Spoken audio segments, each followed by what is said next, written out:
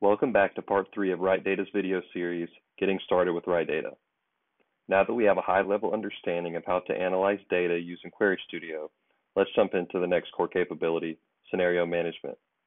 RightData Scenario Management is done in Scenario Studio. There are 3 different scenario types that RightData offers. First is Functional Data Reconciliation Scenario. Using Functional Data Reconciliation, aka FDR, you can compare a pair of data sets at the field-by-field level. This option is the most comprehensive way to reconcile data between all RightData supported data sources, including the RightData queries and the output of query chain, etc.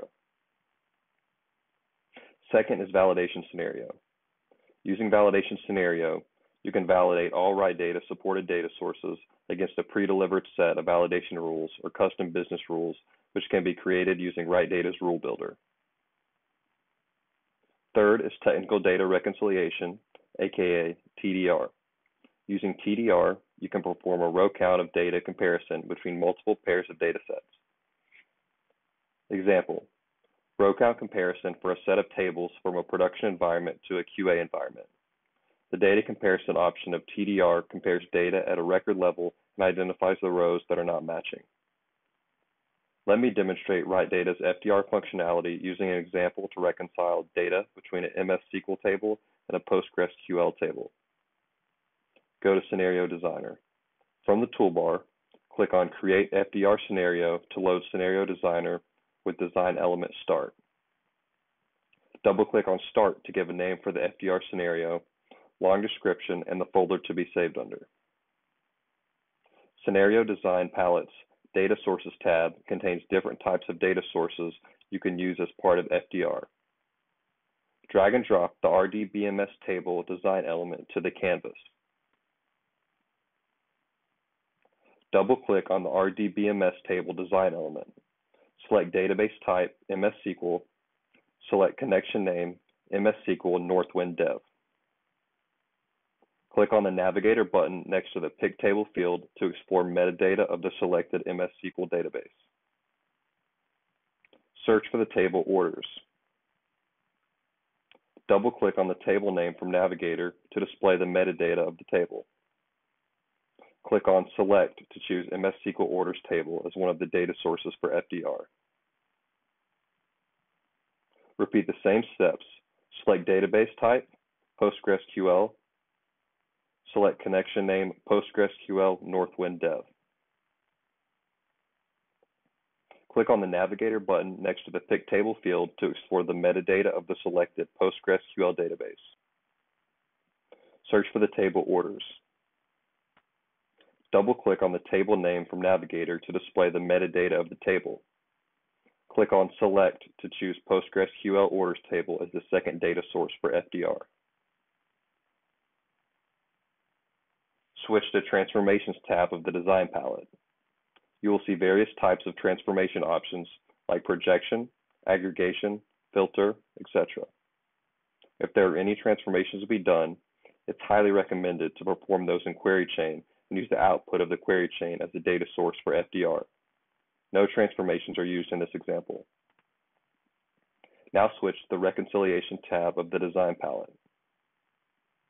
Drag and drop Map Source and Target fields.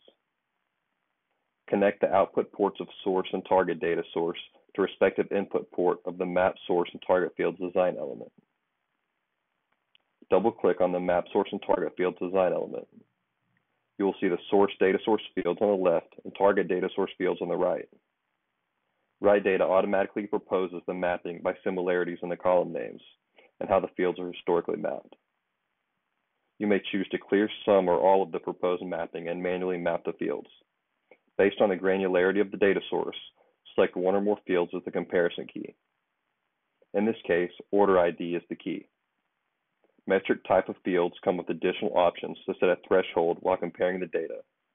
This is to eliminate acceptable variance threshold. Threshold can be given either in percentage or an absolute value. In this case, set threshold value for freight as 0.01%. After verifying all the mappings are correct, click on Save to return to Design Canvas. As part of FDR Design Palette's tab, Additional Options, There are options to set email alerts, automatic defect creation on supported defect and incident management tools. Now FDR configuration is completed and ready to execute. Click on Execute. This will submit a request to RightData's processing engine. Upon successful submission of the request, the design canvas will switch to monitor mode, where you can see the execution progress of FDR. Once the FDR execution is completed, if there are any exceptions identified while comparing source to target, you will see the exception count in red on the top of the map and recon fields design element. In order to analyze the exceptions, click on the exception count to navigate to the exceptions dashboard. Let's understand the exception report. The tile on top indicates the total exceptions, unique number of records analyzed, followed by matching record count and percentage exceptions. The total exceptions are further divided into 3 categories. Key exists in source and target, but data is different. The exception due to key missing in the target, and the exception due to key missing in the source. The key exists in source and target, but data is different, will be further divided into a list of columns from the data source, and the columns with at least one mismatch will be highlighted in red. You can drill into exceptions using various methods.